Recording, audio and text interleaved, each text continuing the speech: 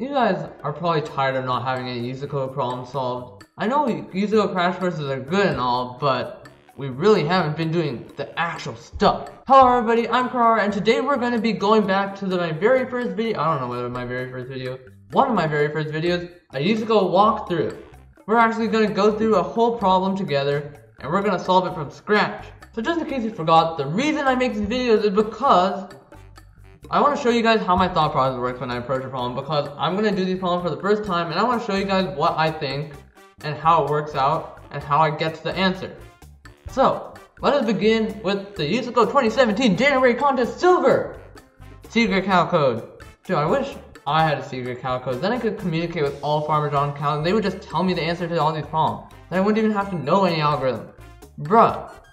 Well, I guess we gotta do what we got, huh? Anyways, the cows are experimenting with secret codes and have devised a method for creating an infinite length string to be used as part of one of their codes. Bruh, infinite what?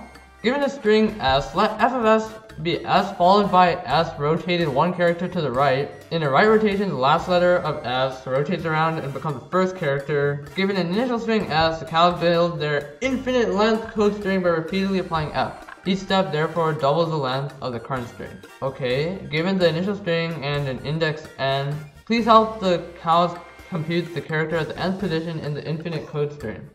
Alright, so basically in our input we're given the string followed by n, and then the string contains at least 30 uppercase characters, at most 30 uppercase characters, and n is less than or equal to 10 to the 18. Dang, that's like one fat number. So we had to use a long in C++ because 10 to the 18 is just fat numbers. And then we gotta output what the character is. Okay, so this doesn't seem too bad, right? Okay, so let's just write it out. So basically a sample input. This is how you always approach a problem. You always look at the sample input first and then see whether you could like find any patterns from that. So we're given cow, right? And then we're given that there's an 8 and we want the 8th thing in our final string. So basically if we look at our string, what happens if we apply f of s the first time? We do f of cow. Then we have to add in cow rotated one to the right. So that means the W goes to the front and then we do CO. And then if we apply F again, then we get like this whole thing rotated. So then it becomes O and then COWWC. So let's just divide this up. Okay. And then if we apply it again, then we have to add like a C and then the whole thing over again except the C, because this C over here goes all the way to the front. Okay, so can we see a pattern here? Okay, so let's see how often that C occurs. So C occurs in the first spot, it occurs in, okay, wait. Okay, let's just number this. Maybe numbering this will help, let's see. Okay, you guys are probably tired of this nasty purple. Let's try a different color. Okay, red. Okay, so we numbered all the things, and now let's see whether we can find a pattern in terms of the letters. I have a feeling that this is going to be like a math problem that involves like taking the remainder of stuff, because I don't know, it just seems like a mathy problem. And I like mathy problems because that means less coding, more algorithms. Okay, so first let's look at C. C occurs at 1, 5, 8, 12, what else? 13, 14, and then 18, 21, and that's it. So we know that our string went like 3, 6, 12, 24, right? So let's see, in the first 3, it starts off in the first place, right? So this is like the first 3. But then when we duplicate a 6, it moves over to the 5. But then when we duplicate those two things to the next 12, then it becomes 8 and 12. And then when we duplicate the whole thing over again, those 4 things translate to another thing. And then stuff happens, and that's confusing. Well, so basically, let's see if we could figure out O just by looking at like its first number. So it starts at 2, right? So we duplicate the 2. So we duplicate the first 3 and then shift over, so it becomes the third one and the second 3, which would be 6. And then this whole thing gets duplicated. So 6 goes to 1, and then 2 goes to 3, and then you have to add 6 to that. So you go 7, and then 3 plus 6 is 9. And then we duplicate that. All 4 of those O's, we duplicate them and then shift everything to the right. Okay, so 2 gets duplicated. We shift it to the right to 3, and then we add 12 because we have 12 right now. So we get to 3. 12 plus 3 is not, what? Bruh. Okay, 12 plus 3, 15. Then 12 plus 7, 19. 12 plus 8, 20. 12 plus 10 is 22. And then W just fills in everything else. Alright, so what can we notice from this? This seems like kind of hard to draw a pattern from. Wait a minute, wait a minute. Hold up. Do we even have to find a pattern? What happens if we go backwards, huh? Okay, wait a minute. Okay, let's say that we're theoretically going for the letter at 8, right? So you know that the first 3 is cow, and then there's 1, 2, 3, 1, 2. So you're at 8, right?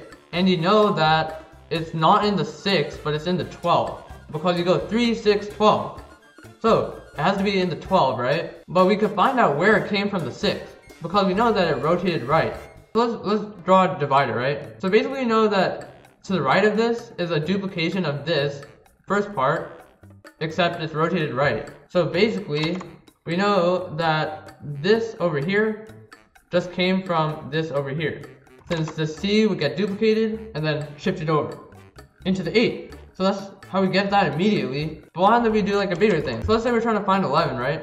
It would be this one over here. But we know that it comes from the previous 6, this over here. But it was shifted over to the right. So it actually comes from this one over here. Because we duplicated over here. It goes to here. And then we shift it over 1. Alright, but we don't know what this one is yet. Because we haven't filled it out yet. So then we again divide this into 3. So there's 3, and we want to find what this one is.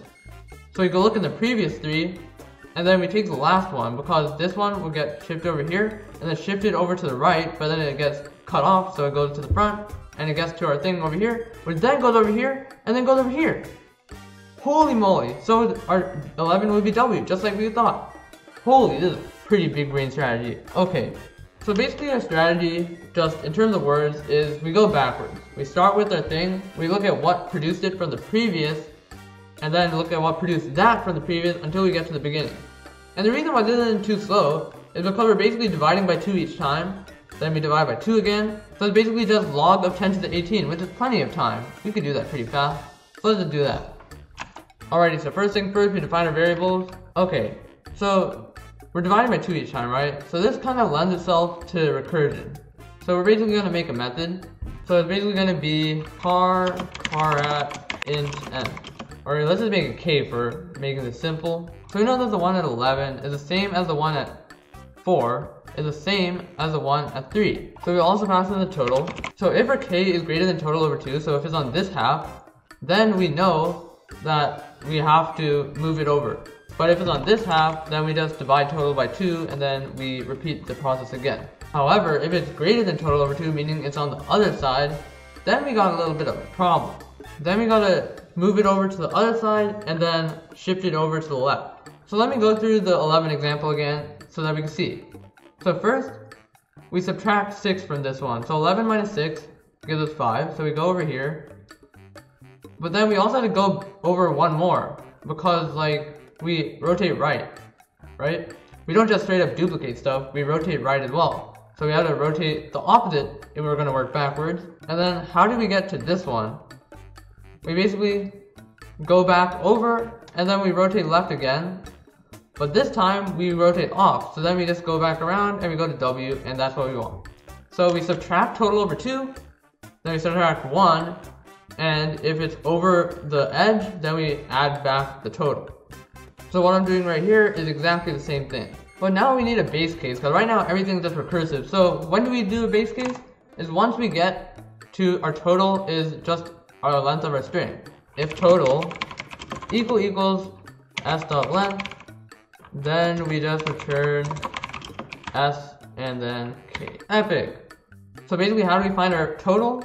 We basically start from 3, we multiply by 2 to get 6, and then we multiply by 2 to get 12, and once we're past our n, which is 11, we're good. And then we just see out our car@n, comma, I. Let's test it. Wait a minute. I did something wrong. Okay, let's see what happens. So we pass in our 8, right? And we pass in our total, which should be 12. So we do 8 and 12. If 12 is equal to the length, it's not. We return sk, no. If k is less than total over 2, which is 6, then we do this, but no. So we return k minus 1, which is 7, mod total over 2, which is 6, which is 1, and the 6th. Oh, wait, this base case is wrong, because if it's 1 through 3, any of those numbers are fine. So as long as it's less than s.length, we're good. So if k is less than s.length, then we return sk. Cal 8. Wait, we got more problems coming up here. Okay, let's see. So then we go to 1, 1,6, and then it goes over here. Oh shoot, because n is not an index, so we have to like subtract 1. Yeah, we have to subtract 1 from n because we're doing it based on the index of the thing. So we go from 0 to 7, it goes from 1 to 8. So we gotta do n minus 1. Okay, that works. Let's try our 11 example. Good. One more. Epic. Very cool. Let's see, cal 12, C. Oh my god, we did it! Okay, let's make sure we could turn this in. So we first do cool stuff. Okay, what do we gotta do? Okay, let's add in our f-ins and f-outs, and then we're ready to submit. Alright, let's download this and submit. Alright, the moment of truth. Farmer John, accept my humble offering. Let's go. Alright. What? Hey, very nice. We finally did it! I'm sorry to cut off like that, but like, I got really triggered when I saw the time thing, and I finally realized after like a very long time that I forgot to change everything to long longs. Dude, the problem literally says long long in C++. I'm trolling. So anyways, I changed it to long longs as you can see here, and it worked. Very nice.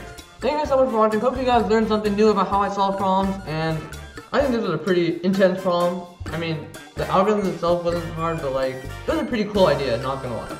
If you guys want any more of these crash courses, just let me know down in the comments, leave likes, whatever. As always, if you enjoyed the video, leave a like and subscribe for more. Thank you guys so much for watching again, and see you guys next time.